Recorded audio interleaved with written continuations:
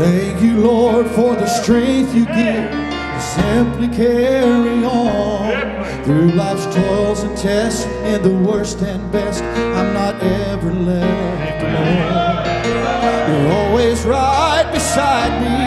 You hear me every time I pray. Since I first began, you've been my dearest friend. I will give you all the praise.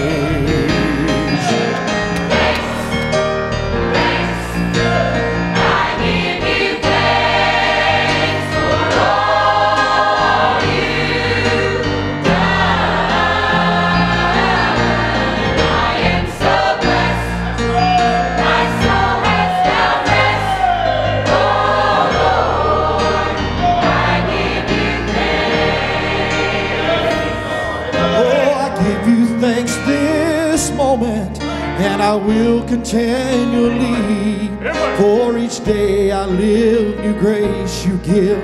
Oh, I'm blessed abundantly.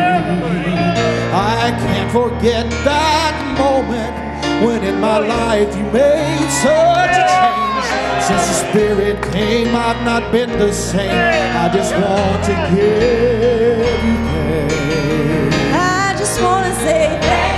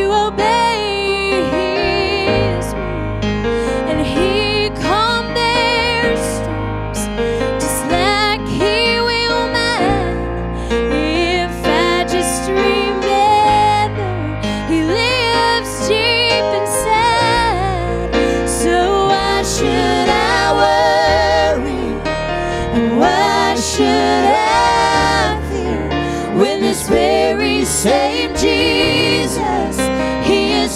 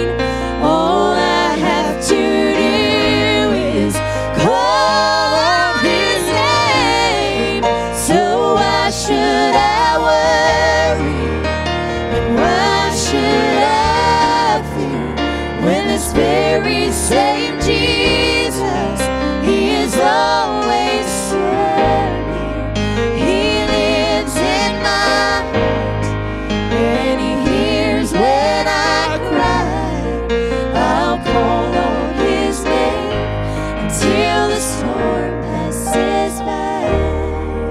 We read in the Bible how He walked with them. He brought light to their darkness when their way grew so dim. How great it would be to have His footsteps in mine and to walk with the Master all of the time.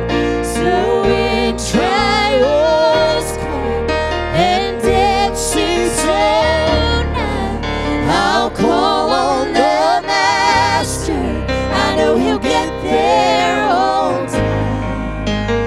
When sickness comes and my body's in pain, all I have to do is call on His name. So why should I worry? And why should I fear when this very same Jesus, He is always for me. He lives in my heart and He hears when I cry. I'll call on His name until the storm passes by. So why should I worry? And why should I fear? This very same Jesus, He's always so near. He lives in my heart and He hears when I cry. I'll call on His name until the storm passes by. I'll keep calling His name until my storm passes by.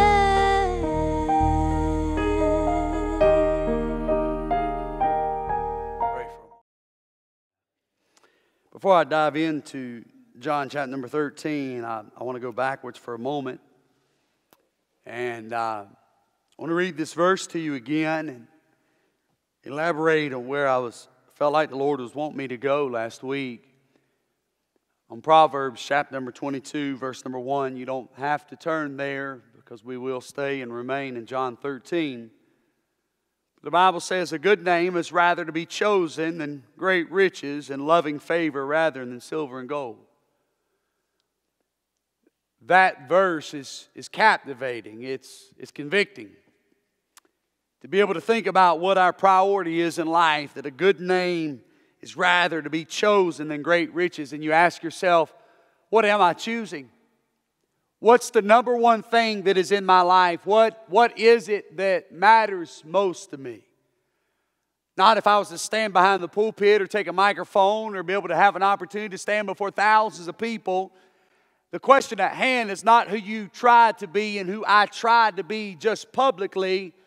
It's what our heartbeat is privately, to be able to know what matters the most, because it's what's private that we choose that makes up our priorities. And because of our priorities will manipulate, dictate, will rather, if you will, it will lead what we are publicly, because a lot of times we always want to make a difference, but sometimes we don't know how we want to make a difference. And I think I've said it before and I'll say it again, that I wonder if this was our last day, what would you or would I be remembered for? There's a lot of things, and I don't want to go back down the path that I was on last week, or the week before last, but I want to ask you, what would you be remembered for? And maybe I should say it this way, even after a week of hearing what the Word of God had actually said, to be able to think about the opportunity you and I have day to day, every moment that we live, every minute that we have, every hour that we spend, every day that we see the sun rise and the sun fall and the moon rise. We wake up the next day, putting the yesterday behind us. What do you choose for tomorrow? What's number one on your life? Is it the thing that's on your calendar? Is it the thing that's on your business list? Is it something to do with just your family? And I believe you ought to be faithful to your family. But what matters the most to you? What is your single priority every single day of your life? One man said this when I was talking to him, and it's been a few years ago. He said, I look back, he said, there was 7 years of my life that I never one time ever told somebody about the Lord. He said, you want to know the greatest thing that I learned during that time? He said, I learned that every day for those 7 years that I never made my mind to get up and tell somebody about the Lord. And the reason why I never told somebody about the Lord is because day to day I never chose to. And what he's saying is this, is whatever you choose today that matters is going to be the very thing that matters to you. And it ain't just about church, and it's not just about going around and singing and preaching. It's about living your life to where people know, and not only people, but God Himself know that you love Him above all things and all people, that God is number one in your life. Everybody's asked the question, do you want to make a difference? Well, some people try to take the humble approach. Well, I'm not really trying to be anything significant. I don't want to be known. And I don't care if you're a young person, old person. I don't care how long you've been serving the Lord. I don't care how long you've been saved, how much Bible you know or you don't know. Listen to me. You can be street smart and I'll hook up with you for a minute, or you can be Bible smart and I'll hook up with you, and let me just pull you both to the middle. Whether you like it or not, your life is making a difference in somebody else's life. So I don't care if you're a Bible thumper or whether you're just a street smart person. I'm telling you, whether you choose to make an impact on this world or not, your life will still make an impact on this world. Now the question is, what kind of impact are you making? And if you want to make an impact in the world, listen, you notice the life of Christ. Of course, He changed everybody. But He all started when you all go backwards. You can't influence the world unless you influence those around you. And sometimes you can't influence those around you because you don't take the one that God gives you. If you remember, it was Jesus that took Peter by the hand. Did you hear what I said? He took Peter by the hand. Some of us want a platform. Some of us want to be able to do something big. But we're not interested in doing the things that are small. If we would learn to do something and be faithful in the small, believe it or not, God might be able to trust us what was big. Amen? But the question still is at hand. What kind of influence are you choosing to make? We read last week talking about the lady by the name of Mary. The Bible says in the text that we read that she was a certain woman.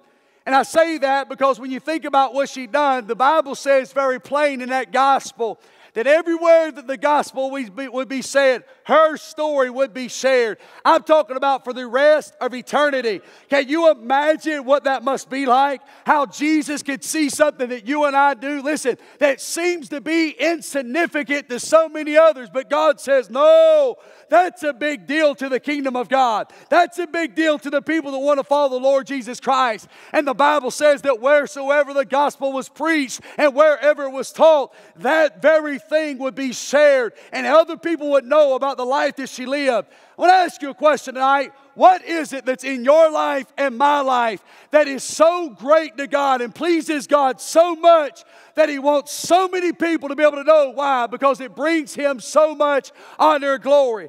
Maybe the second question will be this: do we even have anything in our life that is that magnificent? Are we really doing anything that even seems to be almost comparable to be able to know that God would want to talk about something because it was so humble and it was so sacrificial and it was so much of a surrender that we did that? But the Bible says that she was a certain woman. You want to know why she did it? Because it was Mary. Now listen, I'm not meddling, I'm preaching. It was Mary. Why is that significant? Because she was the lady that worshiped the Lord. There's some people that's willing to give God more because they truly worship the Lord the way they should.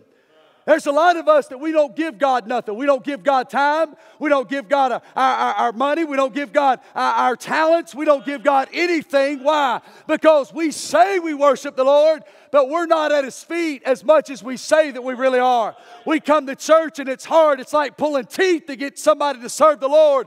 But you find somebody that spends time with God on a regular basis. Somebody that wakes up every single day and goes to bed every single day, and they talk with the Lord and they depend on the Lord. That's somebody that's willing to give not just something and not just a few things, but everything in your life. And you want to know why?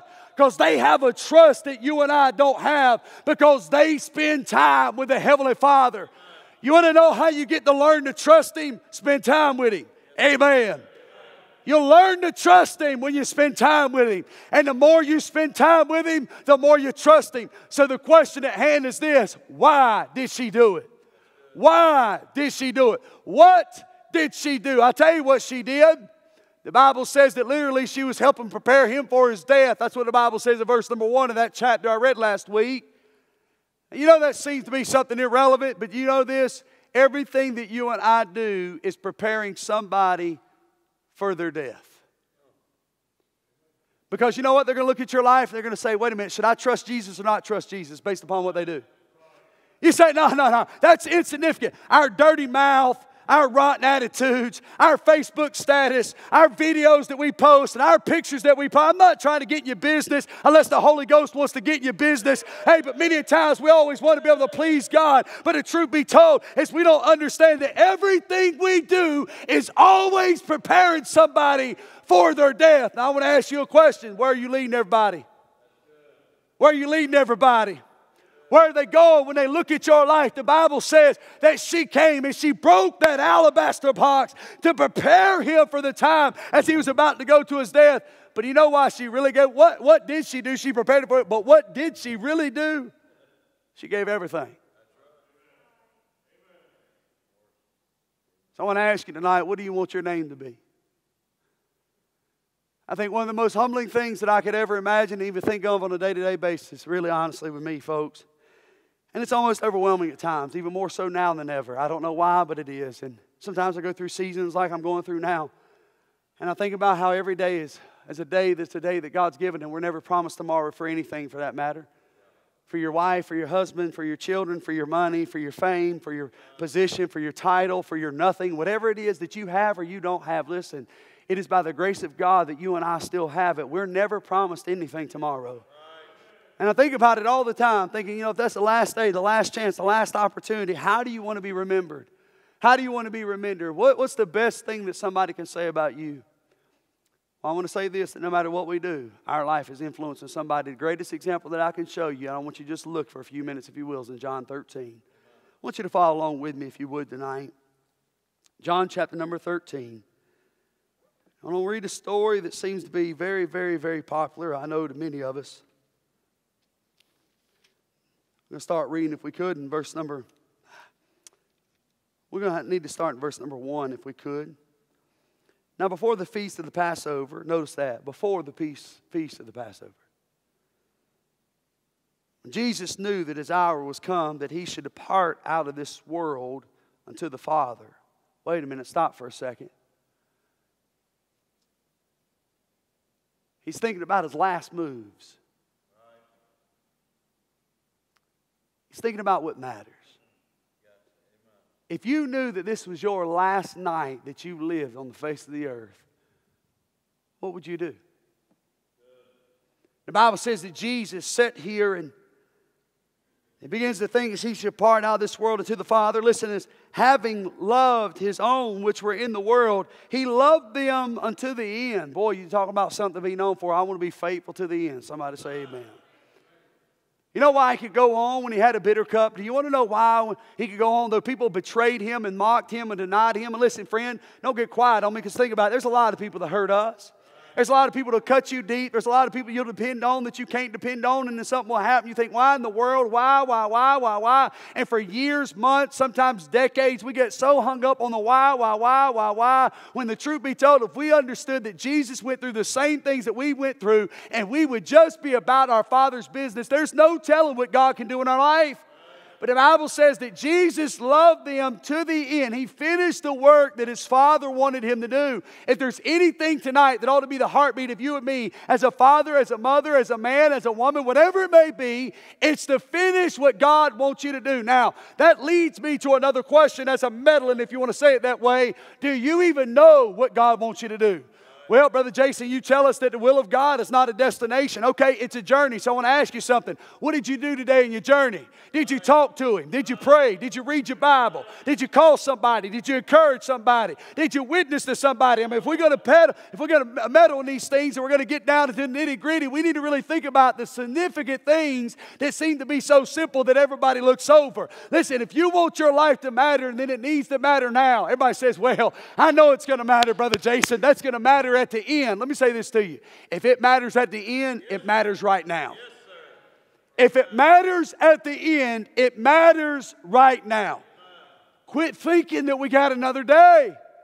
The Bible says, if you notice in verse number 2, and supper being ended, devil having now put his heart into Judas Iscariot, Simon's son, to betray him, Jesus, knowing that the Father had given all things to the hands, and he was come from God and went to God. Listen to this.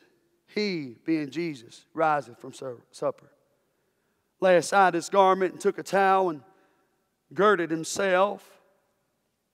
After that, he poured water into a basin and began to wash the disciples' feet, wiping them down with a towel wherewith he was girded. The story goes on, and he has a conversation with Peter, which we'll get to. But I want you to go on down a little bit further, if you will, and get down to verse number 15. For I have given you an example that ye should do as I have done to you. Verily, verily, I say unto you, the servant is not greater than his Lord, neither he that is sent greater than he that sent him. If you know these things, watch out, you're going to miss this right here. If you know these things, that's where we usually stop. If you know these things, happy are ye if ye do them. Why are we so unhappy?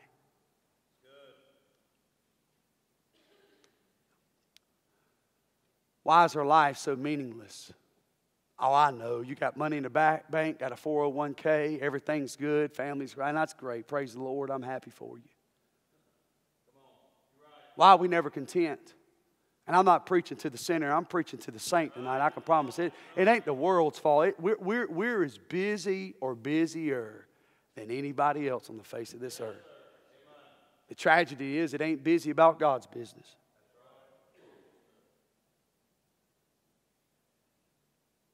And he said, happy are ye, listen, if you do these things. The word happy means to be blessed. Now, I know there's a lot of things, and I'm going to use the term funner, and just forgive me tonight, just share my heart the way the Lord put them. I really don't even have an outline. I got a lot of things written down, but ain't got an outline. Because it sits on me sometimes to be able to think about how we give ourselves to so many other things. But yet we still don't find contentment. And listen, you could do a lot of things in the house of God and still not be content. But that's because we're doing so many other things and we're so busy and so consumed and so overwhelmed that we forgot the reason why we should do what we do. Listen, I don't do and you don't do what we do because of somebody else. We don't do what we do because somebody puts our picture up on the wall. We should not do what we do simply because somebody recognizes us. You and I ought to do it tonight because we love the Lord Jesus Christ. And when we're talking about a good name, listen, thank God for the way that Mary was, and thank God for the way that she gave all when she broke her alabaster box. I praise the Lord that she prepared him for his death, and thank God that she took the time to do it. Listen, when it mattered, by the way, thank God she took the time to do it when it mattered. But one of the greatest things that you and I must know today in this hour that seems to be so dark, when things are crazy, when it seems like there's confusion in the world, we don't know what to tell our children. We don't know where to lead them. We don't know who to trust. We don't know what's going on sometimes in the White House. I don't care who you voted for. We don't know what's going on in the schoolhouse. It don't make no difference. It don't care if it's a public school or a Christian school. There's a lot of things that are chaotic today. How in the world do we ever make sense of it? How do we make a difference? I'll tell you what you do. Never get away from the way that Jesus lived. And the thing that Jesus done on a regular basis was he lived his life to be a servant at all times. If you want to know how to make a difference in this world, you don't need a platform. You don't need a pulpit. You don't need a Sunday school class. You don't need to have a bus captain. And you don't need to have a title or a role. You don't need a bank account that's beyond everybody else's. All you need to do is make up your mind that not only am I willing, but I'm okay. I'm satisfied to be a servant, to be treated like a servant, to be known like a servant, to be put down like a servant, to be mocked like a servant, to get dirty like a servant. If we need anything, we need servants in the house of God. We're so busy. We're so busy. We're trying to get and trying to keep up and trying to do. And listen, I'm in the same seat as you. stretched from one end to the other end, trying to find contentment, trying to be able to make the greatest impact, whether you say you want to or not. We want our life to matter. Why? Because Christ lives inside of me. I don't want the glory. I want my life to matter because I'm a vessel for God to use. That's why I want my life to matter, for His honor and His glory. The only way we can do it is have the mind of Christ. And that means to be humble and to be a servant. I want to ask you tonight, if you, not your friend, not your neighbor, not the person sitting beside you, would rate you on a scale of 1 to 10 on how well you serve and love and sacrifice for others. And not only how well, but how often. Not only how often, but how much. Don't lose me. Not only by how much, but how diverse. I wonder what you would rate yourself as. Does your master who receives your servant have a certain title? Do they have a certain status quo? Do they have a certain name? Do they have a certain background? Do they have a certain race? Do they have a certain group of people they run around with? What kind of people are you willing to serve? Because the Bible says if you want to be happy, you got to do these things. Do what things? You got to be willing to serve. So I want my life to matter. Well, just learn to serve. Well, I don't want to serve there, and then you don't want to serve. Somebody say amen. I hear that all the time. Well, that ain't what I had in mind. Well, that's the thing. Let this mind be in you, which is also in Christ. I can promise you, if it was not for the love of God, there was no way in the world that Jesus should have come. But the Bible says that He did not come to be ministered to, but to be able to minister. He came to be able to give His life as a ransom for many. The Bible says that He came to seek and save all that was lost. Jesus came to where we are so that we can be set free. And that's why we have what the Bible says in 2 Corinthians 5:21. For He hath made Him to be sin for us who knew no sin, that we might be made the righteousness of God in Him. If it was not for Christ and what He done, we would have no hope tonight. We got to make our mind up. Whatever God wants. By the way, God, that means whatever you want me to go through. I'm in the text, I can promise you.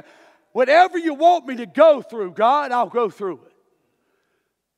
Whatever I need to learn, just take me wherever, however, to whomever you want me to go to. But Lord, let me learn. Let me learn. Let me know. I don't want to be emotionally stirred, God.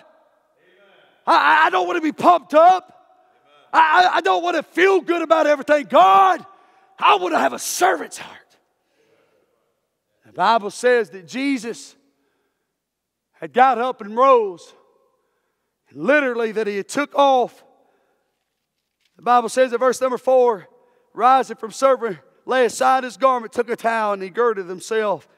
And after that He poureth water into a basin and began to wash the disciples' feet.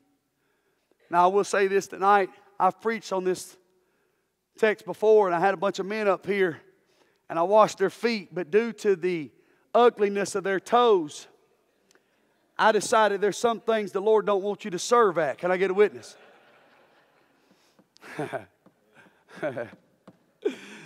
If I ever come up here with a chainsaw, you know that I'm going to be washing somebody's feet. And I'm not going to say no names about it being a deacon standing up in the back with his work clothes on. All right? I'm just kidding. Amen. I'm going to just share these simple things that matter to me. I want you to notice in verse number 1. These are very simple about just being a servant. This is what's challenged me. Walk with me if you will. I want you to just see how Jesus lived. I know you know how He lived. But I want you to see it in this text right here. The Bible says that He can come, that He should depart out of this world into the Father. Listen to this. Having loved His own which were in the world, He loved them unto the end. You want to know how to be a servant? You got to live like a servant. You want to know how to live like a servant? Listen, you have to give like a servant. You want to know what to give? Look at me. Not your money. not no specific thing. If you will love people, you'll give the greatest thing that you could ever give somebody. Love them. That's how he lived. He was perfect, but you and I aren't. And you take somebody in your life that you know is not perfect and has made mistakes, but when you know that their love is real, you'll overlook their faults because you know their intentions. The Bible says in verse number 3, listen to this. Jesus, knowing that the Father had given all things into his hands, and that he was come from God and went to God. Look how he lived. What do you mean by that? Look what the Bible says, how he came from God and went to God. You know what that means? Look up here. You want to be a servant? Live with purpose. These are simple thoughts. Now that's a deep well, and I could chase that for a long time, but I want to ask you, what's your purpose? And if you can't answer the question, I would dare say that you don't know what the Bible means in verse number 17 and know what it is to be blessed. Because you got to have purpose in life. Purpose is not chasing every dream. Purpose is not where you work. Purpose is not the job you have. It's not who signed your check. Purpose is not making people laugh, and it's not being seen. Purpose is, what are you doing that makes you content in your relationship with God? You want to be a servant, have purpose. Do what you're doing for a reason. Do what you're doing because of a vision, not because the preacher says so or your friends say so. Listen, the greatest people that you see serve in the church are people that are serving because of a purpose. They don't quit. They don't complain. They don't whine about what people say and what people don't say. And I don't want to chase those rabbit trails, but you know what I'm saying, friend. You know, it's amazing to me how many adults, and I'm saying this with a humble heart, how many adults that I can pick up on what their true servant spirit is really like because they want to complain about different things instead of just moving on. See, when you got purpose, you realize you don't do it for them, you do it for him. You know what my greatest flaw is, one of them? Is I've tried to band-aid a lot of people even though I knew they'd done it for them and did not do it for him. Everybody wants a ministry. Everybody wants to help. Everybody wants to serve. Everybody wants to do something to be able to know that their life matters, but they don't realize that there's people that's sitting around them every single day. You know what I've learned? If Taylor came to me or Cameron came to me or Christy came to me or Brother Paul came to me and they tell me I want to do something, you know what I've learned? I need to look at the people closest to them, because if they're not impacting them, they don't need to have something for God to use them in a different capacity, because they can't be trusted in what they got.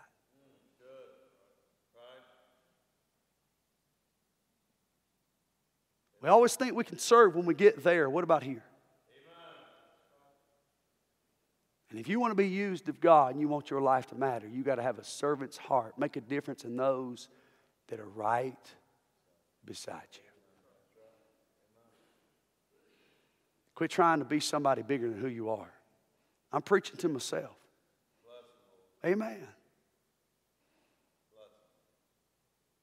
Just be you.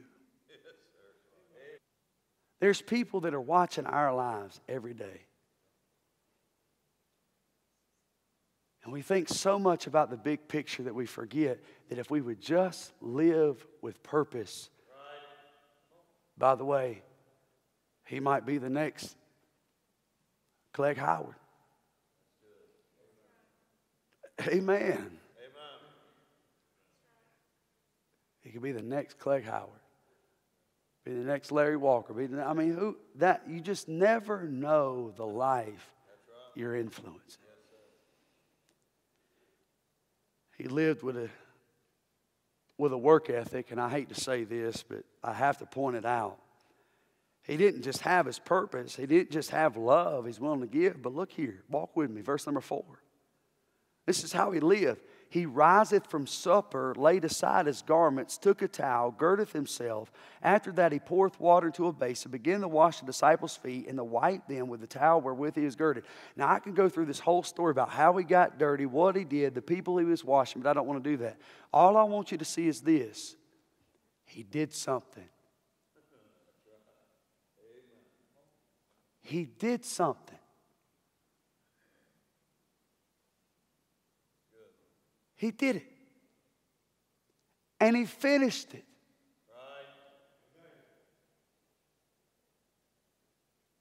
He just finished it. You get people sign up all the time to do something. 3 weeks into it, wonder where they're at. Amen. I want you to listen to his words. Verse number 6 and 7, listen to this. Then cometh he to Simon Peter, and Peter saith unto him, Lord, dost thou wash my feet? And Jesus said unto him, What I do thou knowest not now, but thou shalt know hereafter. He spoke in a way that the people around him were literally amazed. And literally it humbled them. I wonder if what you say, by the words you speak, that people are humbled by what you say that's in your heart to do. Of course, none of us feel worthy. He was amazed. The Bible says after that, notice if you will in verse number 8, Peter saith to him, Thou shalt never wash my feet. Jesus answered him, If I wash thee not, thou hast no part with me. Listen, he was stubborn as a mule. Don't raise your hand, but I will for you. We all know somebody stubborn as a mule. But even when you have a servant's heart and you're humble, your words with the work and the leadership of the Holy Ghost can take a stubborn heart and they'll submit because of the love of God that's in your life. You say, they don't want to listen to me. Maybe you want to be an all-star, but you don't want to be a leader. See, everybody wants power. Everybody wants authority. Everybody wants to be a leader. I'm a servant. I'm a servant. No. And you can't get nobody to do nothing. Maybe it's because you're not as humble as what you think you are. I want you to notice in verse number 9 what he says. Simon Peter saith unto him, Lord, not only my feet, but also my hands and my head. You know what he did? Look here. Because of the way he spoke to him, he spoke with such a power and authority. Miss Deborah, will you come? I'll give you one more thought in a second, I'll be done. He spoke with just power and authority. Look here. He said, Lord, don't just do that, do everything. Do everything.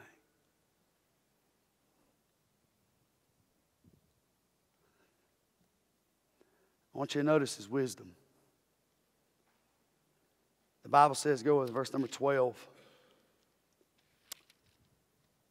So after he had washed their feet and he had taken his garments, he was set down again, and he said to them, Know ye what I have done unto you? Ye call me Master and Lord, and you say, Well, for so I am. If I then, your Lord and Master, have washed your feet, listen to this, ye also ought to wash one another's feet. For I have given you an example, that ye should do as I have done to you. He had such wisdom, and here was his wisdom. Deep point, you ready? He knew that if he was really going to make an impact, he had to be the example. You know what we need in Haynes Baptist Church? Even on a Wednesday night crowd, my prayer is, it's my prayer, examples.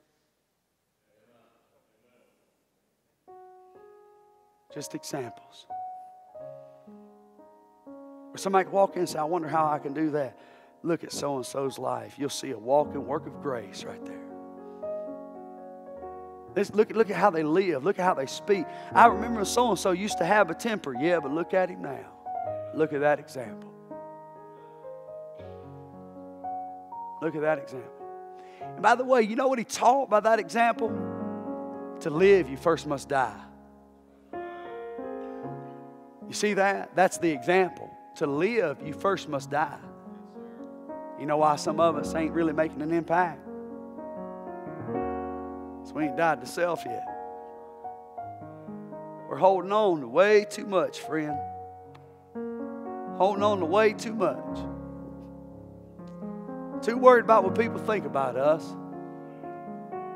Too worried about what so-and-so's going to say, if we're going to fit in with this crowd or that crowd. But just have a servant's heart. Just love on somebody that just somebody else don't want to love. And you know there's going to be other people, but you know why I've noticed that some people get upset? Because they're ignorant to what the truth is.